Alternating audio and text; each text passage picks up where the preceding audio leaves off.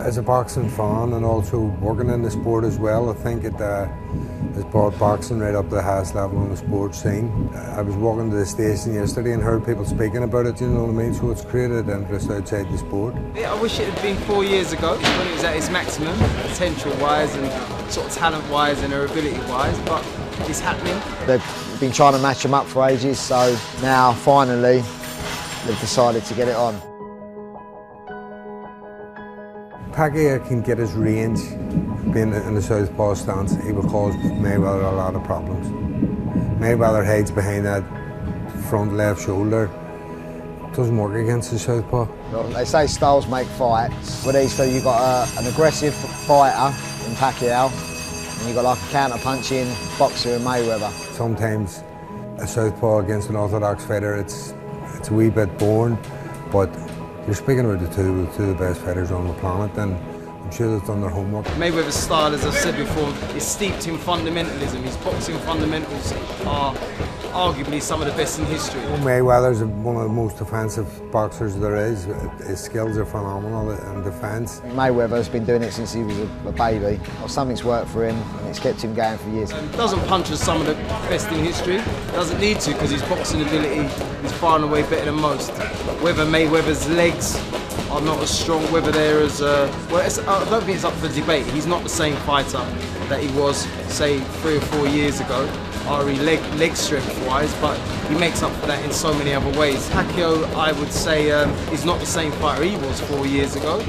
There's a lot more wear and tear on him. Obviously, he suffered the Marquez knockout, but he was dominating Marquez up until the point when he was chinned. So we should never forget that. Pacquiao throws that many punches, and the speed is unbelievable as well. So I actually think Pacquiao needs to put him under pressure, but it has to be educated pressure. It can't be just pressure, because if he tries the pressure, it'll fall into Mayweather's hands. He's going to have to catch Mayweather very, very early, and get him out of his stride very early, and do it regularly. If I was Pacquiao, I would try and land the first punches to his chest. It's harder to hit the head.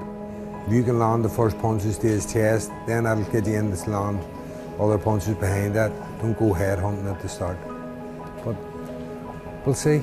Maybe for a round or two it'll be technical, but it will get down to nitty gritty, and then we'll see how much Mayweather has. It really does depend on what Pacquiao can do to Mayweather. If he can solve the Mayweather matrix early, then we've got an exciting fight. If he can't, then it's going to be Mayweather versus Alvarez, you know, which is not exciting. A lot of people say Mayweather is going to cause a stoppage, but Mayweather, to do that, he has to show us a side of him he hasn't shown in years, because that includes risk. And when you've got a skill factor as high as he's done, and a face as good looking as he's got, I can't really see it somehow. You know, I think they're basing it on what Marquez did to Pacquiao, which is a shot for the ages.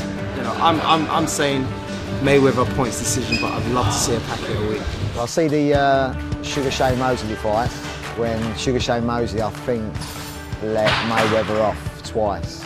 Caught him with the first shot, big overhand right, bang, caught him out, while I don't think Pacquiao let him off. I think they're buzzing about too much, boom, boom, boom. Hopefully he'll be moving, find these shots, find his work rate, and work that way. I can see Mayweather coping with Pacquiao's power, speed, and variety of punch, and the volume of punches as well. I actually think if Pacquiao is going to win, he'll stop him in he'll beat him in TKO 8 or 9 rounds. I think if it goes the distance, the points, I think Floyd may be. But then again, that's why it's so interesting. Everybody has their own opinion, and it will be very, very interesting.